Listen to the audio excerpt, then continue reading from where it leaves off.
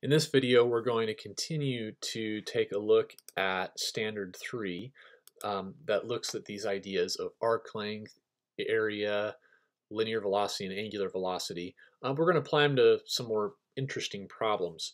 But first, let's just kind of take an inventory of where we're at here. So remember the first formula that we learned about was this one, S is equal to R theta. And that applies to this idea of, let's say that I have this wedge of a circle and I want to figure out what is the arc length that I've traveled if I know the radius of this circle and I also know the angle that I have subtended, then this is the formula that gives that to me. And remember that one important thing about this theta we're talking about is that it must be in radians, right? Because remember, we defined a radian as the ratio of the arc length over the radius. All right, and then we also talked about how we can figure out the area of a sector like this, right? So it was 1/2 theta r squared. And remember that that theta also has to be in radians. And then we looked at these ideas of linear velocity and angular velocity. So the linear velocity is the arc length over time, okay? And so the idea is, if I have a little dot right here, how fast does it move along this arc here, right? The distance covered per unit time. All right, but we can also talk about, instead of how fast this dot is moving, I can also talk about how fast this angle is changing. So that's what we would call angular velocity, and that is the angle subtended per unit time. So we have linear velocity, or linear speed if you'd like, and angular velocity.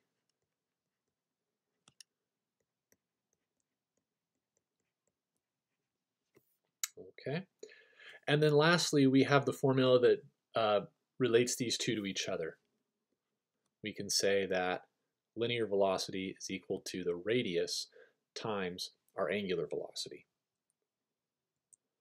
All right, so equipped with those 5 formulas, let's take a look at some problems. So in this one, it says the sprockets and chain of a bicycle are shown below. The pedal sprocket has a radius of 4 inches, the wheel sprocket has a radius of 2 inches, and the wheel has a radius of 13 inches. The cyclist pedals at 50 revolutions per minute. Find the speed of the bicycle.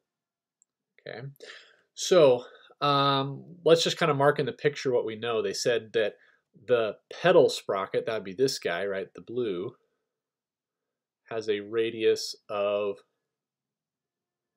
4 inches. The wheel sprocket, which is just this little guy, the green part, has a radius of 2 inches.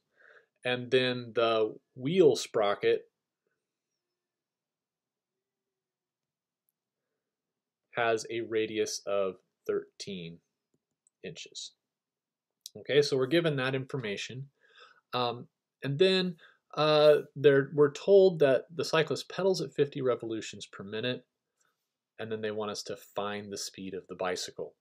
Okay, so what I'd like you to do here is first remember that you were asked 2 questions about a bicycle that looked like this in one of your homeworks, and so it might be good to go back to that and remember what those 2 questions were, because they're actually intended to help you with this problem. But I want you to pause for a moment and then see if you can figure out the answer to this question.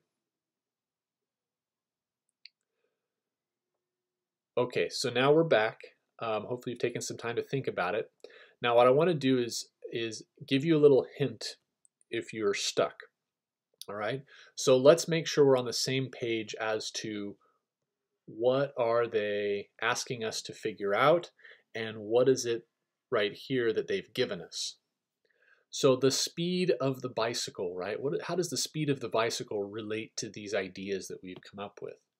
Well, linear speed, right, which gives distance per time, that would be the actual speed you end up going. A way to think of it is if I put a little black dot of paint on the tire here, right, and let's say that this black dot of paint would just perpetually stay wet, then the distance that it covers would be equivalent to the length of the black line that it makes on the street, right? And that would in other words, the arc length that it covers would be equivalent to the length of that line. So when we're talking about how fast this bike is going, what we're talking about is the linear speed, right? The linear speed of the wheel. And what I'm going to do is I'm just going to call it R for red, just to kind of color code it here. That's the thing that we're trying to figure out. Now the 50 revolutions per minute, what's that all about? Well, revolutions is rotations, right? So it's telling me how much rotation I'm doing per unit time. So that sounds like an angular velocity. And since we're talking about the pedal, that must be talking about the angular velocity of the pedal sprocket. So we'll call that omega B for blue, right, is going to be 50 revolutions per minute.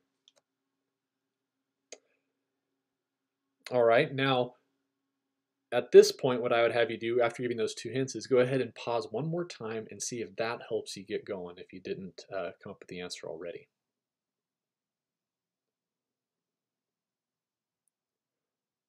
All right. Now, in case you've figured this out already completely, I'll just go ahead and tell you right now what the answer should be. So in the end, we should end up with a linear speed of 7.73 miles per hour. Okay, so hopefully if you worked it all out, that's what you came to, but let's talk about how we get there.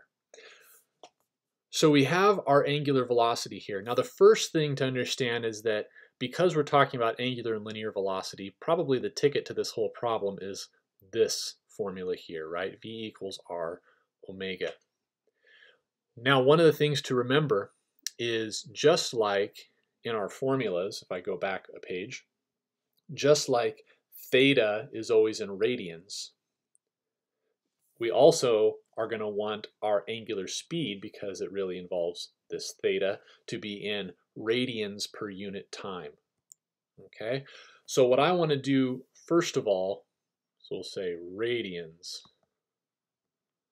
over, and it doesn't really matter, but whatever your time unit happens to be. Okay, so we need that, and right now 50 revolutions per minute is not in that form. So what I'm going to want to do right off the bat is make that conversion. So my angular velocity here, which is 50 revolutions per minute, I make my conversion, right, where I say I want revolutions to go away and I want radians to appear, so 2 pi radians. So that means that my angular velocity is 100 pi radians per minute. And even though radians isn't a real unit technically, it's kind of a unitless measure, we can still write it there, and I think it's helpful to continue to write it. All right, so this angular velocity here, we need to somehow get from information about the pedal sprocket to information about the wheel, okay? So if we think this through here, the pedal sprocket and the wheel sprocket are connected by the chain, right? And so that means a particular link in the chain that goes around this and also goes around the green one is of course moving at a constant speed, right? If the pedaling is constant. So what that means is that the blue and the green have to share a linear speed. They have to be the same because they're connected by the same chain. So what we can say here is that the green linear velocity has to equal the blue linear velocity. But that's really good news because if I know the blue angular velocity, I can figure out its linear velocity. So what I'm going to do here is I'm going to say my linear velocity for blue is going to be 4 inches times 100 pi radians per minute, which is of course going to be 400 pi inches per minute. And notice I'm not in a hurry to pull out my calculator here. Let's keep things exact so that we don't end up having rounding upon rounding. And remember, you might say where'd the radians go, but remember it's unitless, right? So we can just kind of drop it out when we are doing this kind of work with our formula. All right, so that is 400 pi inches per minute, but guess what? That is also the green linear velocity. Sorry, messed that up. Write it down here. So the green linear velocity is also equal to 400 pi inches per minute. So that's good. Green is definitely a lot closer. It's on the wheel, right? But that's not the same as the wheel itself. This is the wheel sprocket. But then this picture that we drew really does tell us where to go next because of the fact that this wheel and the sprocket are connected, right? You can kind of imagine the spokes going out to the wheel. They have to be moving with the same angular velocity, right? So if you put a little dot here and you put a little dot out here, then as you go through a rotation, they both finish one single rotation in the same amount of time. And so what we can say here is that the angular velocity for my wheel and the angular velocity for my sprocket, which is the green one, have to be the same. But the good news is I can figure out the angular velocity for the green, right? Because I know its linear velocity. We know that if V is equal to R omega, then it's also true that omega equals V divided by R. So we can just say 400 pi inches per minute divided by the radius of the green sprocket, which is 2 inches, right? Which is going to be 400 pi inches per minute times the reciprocal, 1 over 2 inches. And so those inches cancel out, and we can also cancel out a little bit here. So this is going to be 200 pi. Minutes are still on the bottom, and it seems like nothing's on top, but again, this is an angular velocity, so really what's hiding out there is the radians. All right, so I know that, but guess what? We already discovered that that's the same as the angular velocity for the wheel, for the red part.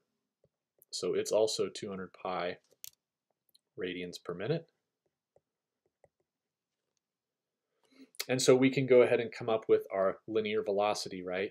So the linear velocity, which is what we're looking for of the wheel, is its radius, so 13 inches, times 200 pi radians per minute. So that's going to be 2600 pi inches per minute. All right, now the only thing about this that I don't love is that this is a speed, right? It should be something that I can actually picture in my mind. So 200 inches per minute isn't the greatest. I think I'd much rather have that in miles per hour. So let's do that conversion. So inches first of all, let's get that into feet, right? So 12 inches, 1 foot, get those to cancel. And then we know there are 5,280 feet in 1 mile. And by the way, that's something that I would tell you in any kind of test question where this might come up. So now we got miles on top, but now we have minutes on bottom. I really want hours, so let's put 60 minutes here, 1 hour on bottom, then our minutes cancel. And now we can finally pull out our calculator and do all that work, and that's when you get 7.73 miles per hour. So a tough question there, lots of moving parts to it. But I wanted you to see how we can use these ideas to solve a pretty complex problem. All right, let's look at another example here. This one is also a cool problem. It kind of tells us how some pretty big measurements can be taken even with limited technology. So it says the Greek mathematician Eratosthenes measured the circumference of the Earth from the following observations. He noticed that on a certain day the sun shone directly down a deep well in Syene. At the same time, in Alexandria, 500 miles north on the same meridian, the rays of the sun shone at an angle of 7.2 degrees. Use this information to find the radius and circumference of the Earth. All right, so the idea here is down here south, the light rays were just going directly into the well, and then somehow you had someone up in this other city in Alexandria on the same day measuring the light rays heading into a well there and saw that it was 7.2 degrees. All right, so what we know, right, is that this is 500 miles. So they're asking us to find the radius and circumference of the Earth. So they want to know, let's start with the radius, they want to know r, right? And what do they give us, right? Well, they give us s, which is 500 miles. And they also give us theta, right? 7.2 degrees. So if that's what's all involved, you can bet that this is a problem for this formula here, right? S equals r theta. Okay, but of course, what do we know about theta, right? We know that in order to use it in this formula, it needs to be in radians, right? So my first order of business here is to do a conversion into radians. Now, to do this conversion and be a little more fancy about it, but also keep things exact, I could get rid of this decimal point if I multiply the top and the bottom by 10, which I'll go ahead and do here. Oops, didn't want that.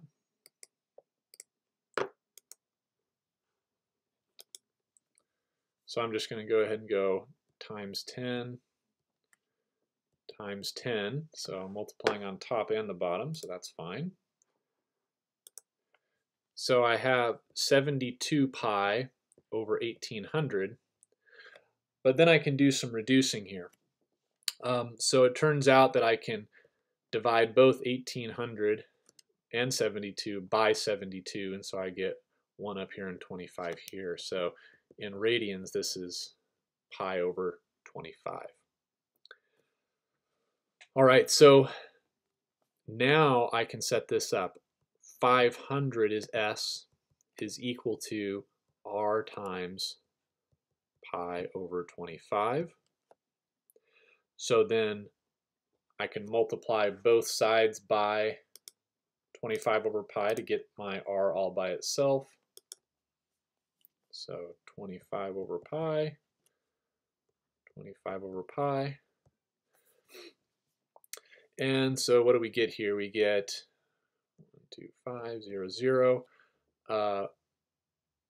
over pi is my radius, okay? But what is that, right? That's going to give me a radius of about 3,000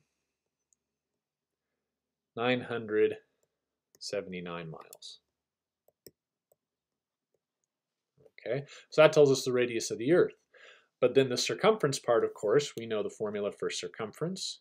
Circumference is 2 pi r, so that would just be 2 pi times 12,500 over pi. So using the exact form of what I got for the radius. And so that gives me 25,000 miles. And this turns out to be a pretty close guess of what the true circumference of the Earth is.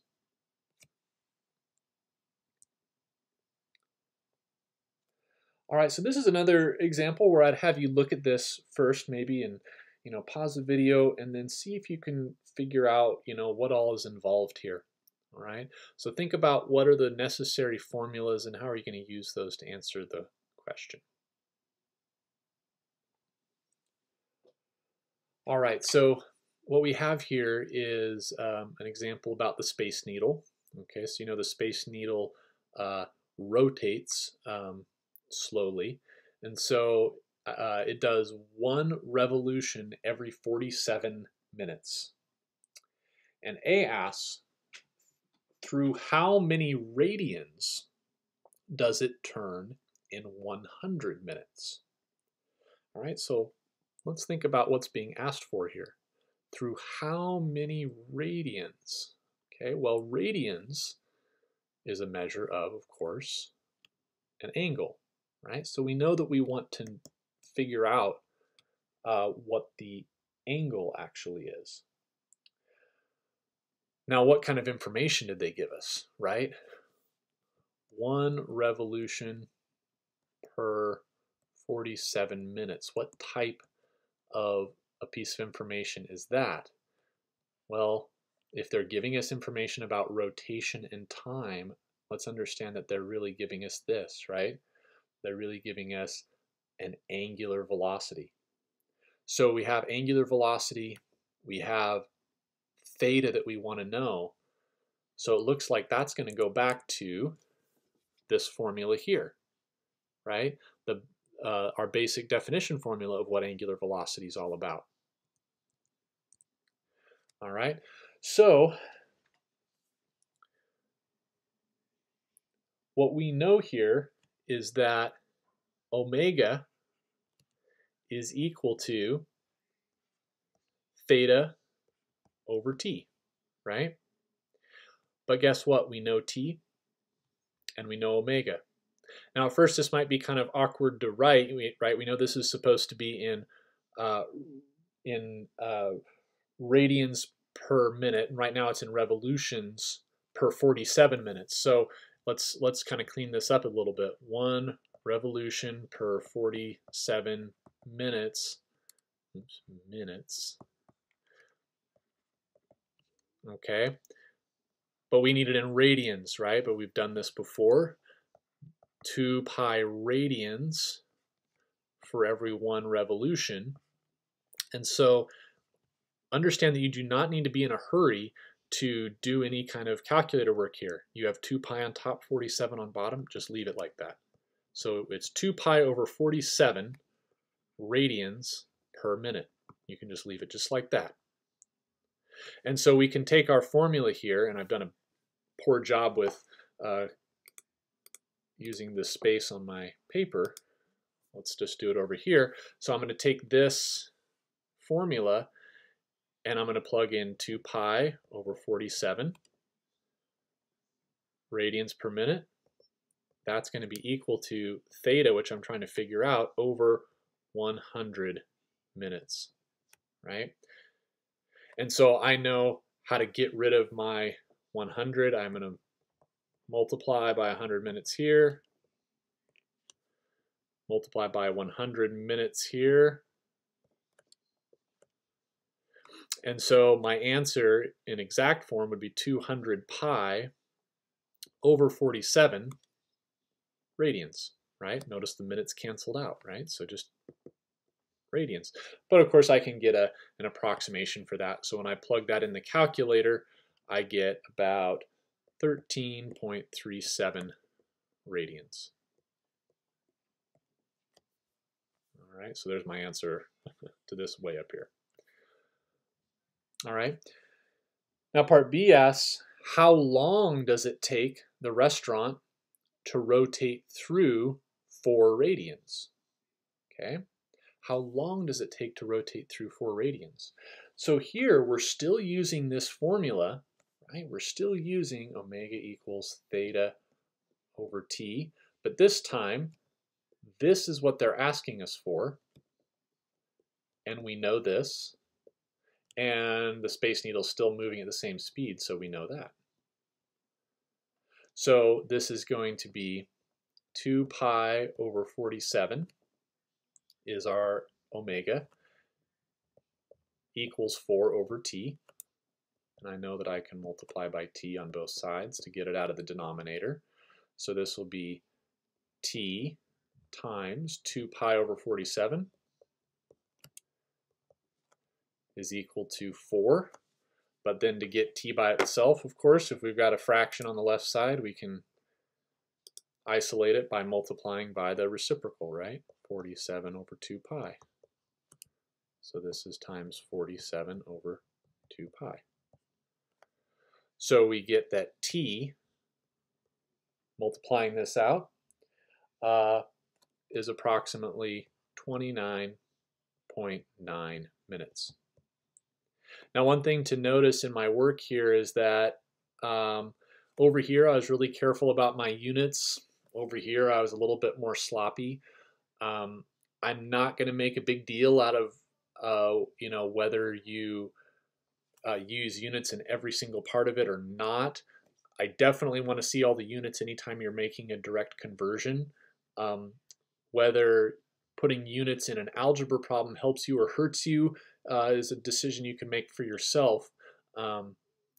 Obviously this is a lot cleaner, but then this kind of gives you confirmation that you've done things correctly because you end up with the units you want at the end. All right, and then part C, how far does a person sitting by the window move in 100 minutes if the radius of the restaurant is 21 meters? Okay, so how far does a person sitting by the window move in 100 minutes? So now we're kind of going back to part A, right? So the time from part A, t from A, and now they're giving us a radius, and they're saying how far, right? So how far should make us think of arc length here, right? And we know that arc length is r times theta. All right, so do we know r? Well, of course, they just said it to us right here, right? So that's 21 meters. Do we know theta? Well, yes, we do, okay? We solved for theta in part A, right? When we went for 100 minutes. So of course I'm going to pick the exact version rather than the approximate. So I'd put 200 pi over 47 radians. And remember, radians are really unitless, so they kind of just go away. So when I multiply all that out, I get 280.7 meters. That's how far they're going to move in 100 minutes if the restaurant has a 21 meter radius. All right, so one last problem here. This one's a really pretty interesting one too. So your car speedometer is geared to accurately give your speed using a certain tire size. If you have 15-inch diameter wheels, just the metal part, and 4.6-inch tires, the rubber part. Now, A asks, if your car's instruments are properly calibrated, how many times should your tire rotate per second if you're traveling 35 miles per hour? Okay, and really this is kind of a question about how your speedometer works. So your speedometer is sensing the rotation that you're doing, and based upon that rotation and its knowledge, I guess, of the the tire size or the wheel size, it's able to then calculate the speed you're actually traveling. So what's going on here is we have, again, this relationship between linear velocity and angular velocity, right? The car senses the angular velocity, does this computation, and then computes the linear velocity. All right, so how many times should your tire rotate per second? So if they're asking us how many times we should rotate per second, what is that, right? Okay, and again, before we get too far into this, this is a great problem for you to pause, think about yourself, and try to work it out without direction from me first. All right, so what is it that we have here when when it says how many times should your tire rotate per second? Okay, that's asking you about your angular velocity, right? So this is what they're asking for. This, well, maybe we have to do a little bit of work for it, but we really do know enough information for this. And this, of course, we know is 35 miles per hour.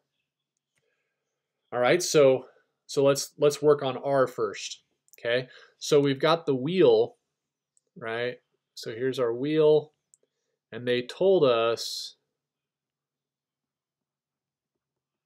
that it's 15 inches. Okay, but then of course that's just the wheel part. Let's see, I'm not very good at drawing on this thing, so sorry about that. But then we got our tire, right? So we got that part that is well to think about, and this is definitely not to scale, so I apologize. But the tire part is then 4.6 inches, right? So we know it's 4.6 inches here. All right, so of course what we need is the R for the whole thing, right? So we need from the center all the way out here. So of course if the diameter is 15, then this part here that goes from here to here is half of that, right? So 15 divided by 2 is 7.5 inches. So the R that we're interested in, the R that they have, is it's 7.5 plus 4.6, which is 12.1 inches. All right, so we know that we've got our radius in inches, but look, we've got our linear velocity in miles per hour, right? And it's always good to think about what units do we eventually want to get to, right? We want to get to rotations, right? Rotations, and what's a rotation? It's a revolution. So we want to get in revolutions per second eventually. All right, so that means I would kind of like, instead of hours, to have seconds here. And you know what? Instead of miles, right? If I want revolutions, then that means all these length measurements are going to have to go away. So I would rather have inches here so that it ends up matching the inches I have in my radius. So I would really like this to be inches. So inches per second would be a better way to represent my linear velocity. So let's start with that. So we've got our 35 miles per hour. And we are going to convert to inches per second. So we do our conversion factor here, right? We want miles to go away, so I put 1 mile on bottom. 5,280 feet on top, my miles cancel.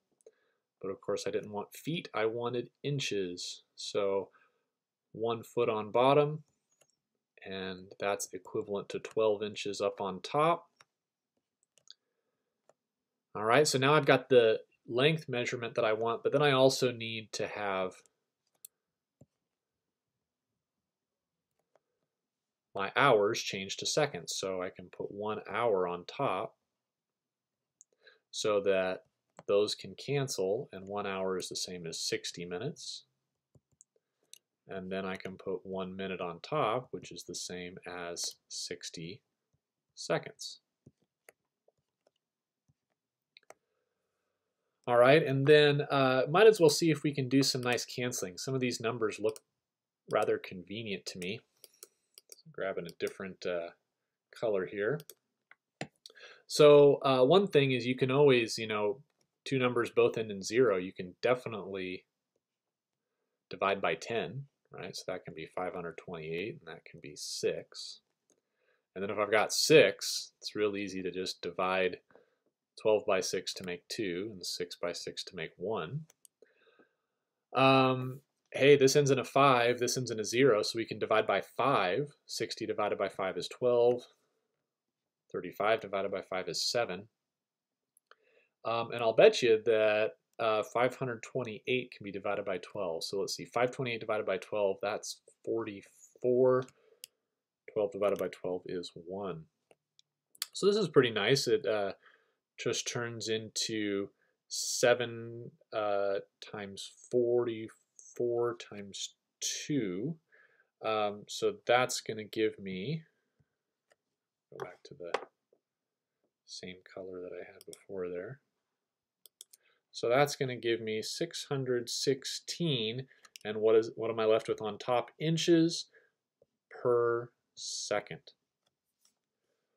All right, and now I know that if I go back to this formula here, right, my angular velocity, if I divide both sides of this formula by r, is going to be v over r, right? But now I have v, and I have it expressed in the units that I want, divided by 12.1 inches. And that, of course, can be 616 inches per second times 1 over 12.1 inches. My inches cancel out nicely, and this is good, right? Because this is going to be an angular velocity, and so when those units go away on top, we know that that means it is radians per second. And we're almost there. It's just that, what did they want? They wanted how many times it rotated per second. So remember, that meant revolutions per second. So I just do one last conversion, and I know that 2 pi radians is equivalent to 1 revolution. So this will be 616 over 24.2 pi revolutions per second. And of course, now it's appropriate to get a nice approximation for it. So that should give me 8.1 revolutions per second. Now we should think about the reasonableness of this. So just, imagine a car going 35 miles per hour. Does it seem like it's reasonable that it does about 8 rotations per second? That tire is moving pretty fast, so I would say yes, we do have a reasonable answer here. All right, last example here. So it says your car's speedometer is geared to accurately give your speed using a certain tire size, right? So we kind of talked about the beginning, the car thinks you have a certain size tire on, takes that angular velocity that it senses, and then converts that over to a linear velocity to tell you how fast you're going. All right, so part B says you buy new 6.3-inch tires, but do not have your speedometer recalibrated. You drive at a constant speed of 50 miles per hour, according to your car's speedometer. However, a police officer stops you and claims that you were speeding. How fast did the radar gun clock you moving? Right, so the idea here is you were actually moving faster than what your speedometer said because you never had it recalibrated for your new tire size. So I want you to think about the answer to this question, and actually the answers can come by pretty simply. There doesn't have to be a lot of mathematics involved, but it involves one key insight. So think about that for a little bit before you move on with this problem on the video. Okay, so the key piece of insight here is to think about what is the same between what your car thinks or senses and reality. All right, definitely our car, we'll call it the speedometer, the speedometer on the car believes you're going 50 miles per hour, right? They're asking us how far we are actually going, so we'll say V actual is, well, we don't know, something different than 50 miles per hour. The radii are different, right? The speedometer thinks that you still got these tires on, right? So it thinks you've got the 7.5-inch tires, the 7.5-inch wheels plus the 4.6-inch tires to make 12.1-inch radius. That's what it thinks, right? Oops, inch. Now the actual radius we know is different, right? So the actual radius is based on this 6.3, so it's 7.5 plus 6.3 instead, which is going to give me 13.8. So the actual radius is 13.8 inches. Okay, so we have V, we have R, and so what should we be thinking about? Probably this formula here, right? Since we know V and R. So omega. So how do the angular velocity of the speedometer and the actual angular velocity compare? Well, the answer is they're equal, right? The car truly senses how many rotations you've done per unit time. So that is the same as reality. The problem is it's basing that, taking that information and basing the speed on a false radius. So if these two are equal, then let's think about what the angular speed is. Taking this formula, as we've done before, we can divide by r on both sides and get the angular velocity. So that must mean the velocity of the speedometer divided by the radius of the speedometer should be still equal to the actual linear velocity divided by the actual radius. And we know 3 of these 4 things, so that gives us a nice little proportion to solve. So I could do something like this. 50 over 12.1 is equal to x, right, the actual velocity, over 13.8. And solving for x is pretty easy here.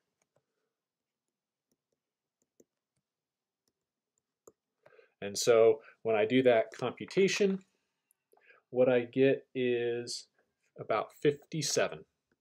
So 57.0 miles per hour. So what's going on here is if you buy bigger tires and you just pay attention to what your speedometer says if they haven't been recalibrated, then you're actually going faster than what your speedometer has said.